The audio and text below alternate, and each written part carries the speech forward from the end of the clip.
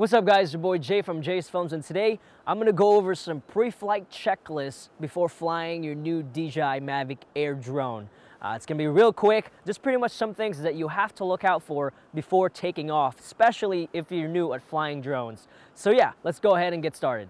Alright guys, so the first thing you're going to want to look out for is unfolding the legs of the drones, or the wings, whatever you want to call it. Not like the DJI Spark where they just kind of spread out. This one, the back kind of spreads down and out, kind of like that. So that's kind of weird, but it's cool in a way because it's different. And then the front ones are the same as the old ones. You just kind of flip it out. And after that, you have to make sure your landing gear is also moved down. So go ahead and twist it down just like that, and your drone is ready as far as wings and legs goes.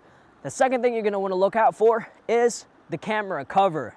I already tried flying with this thing on, and it's not a good thing, so make sure you pop this off before you take flight, because I'm pretty sure it's going to throw away, or it's going to throw off your balance on your drone, and you're probably going to crash it. So make sure you take this off before flying. I'm just going to put this back so it doesn't get any dust stuff in there. Next thing you want to check are the propellers. Make sure they're in there correctly. Make sure they're locked in, they're not wobbly. Make sure they're placed in there properly.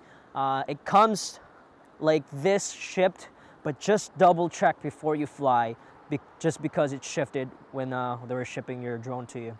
So yeah, make sure that's good to go, spin it, whatever. Next step we're gonna do is make sure your battery is seated properly on the back. The DJI Spark had a massive issue with this because the battery would pop off mid-flight and people would lose their drone. It's really bad. So make sure when you're installing your battery that it would actually snap. You're looking at the pins, 2 pins, and then just like this, and you gotta hear it snap.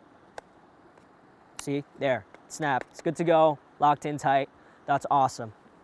Next thing that you're gonna want to check is your memory card. Make sure you have a memory card in there. I've taken off without memory cards before, so that's a really common error for new drone flyers like me.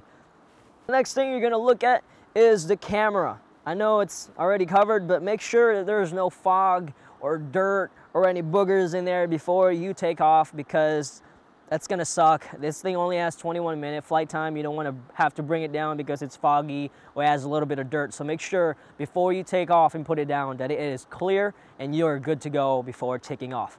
Now we're gonna move on to the remote control. Okay, so what we're gonna look at now is your pre-flight checklist with the actual remote controller itself.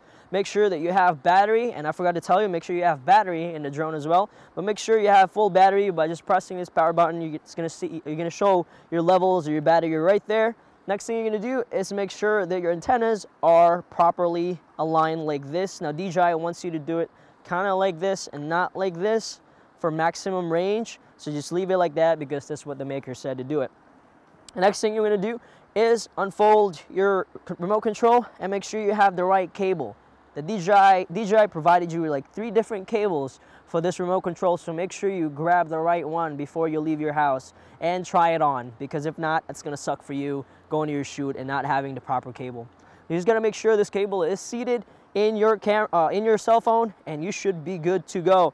You also have to install this thing here, which is removable. In the DJI Spark it wasn't. That's kind of a cool add-on. Make sure you install that properly, just right and tight. And that's pretty much it. Holy crap, I still have the plastic on mine. All right, so that's the remote control. Okay, so now we went over some drone pre-flight checklists and some remote control checklists, but the last thing you're probably gonna wanna do is calibrate your drone everywhere you go. It doesn't take that long. Make sure you do it. So my next video is gonna be a pre-flight checklist on the actual camera settings itself before you fly up and start shooting. Thanks for watching. If you guys have any questions, let me know, and I'll see you guys later.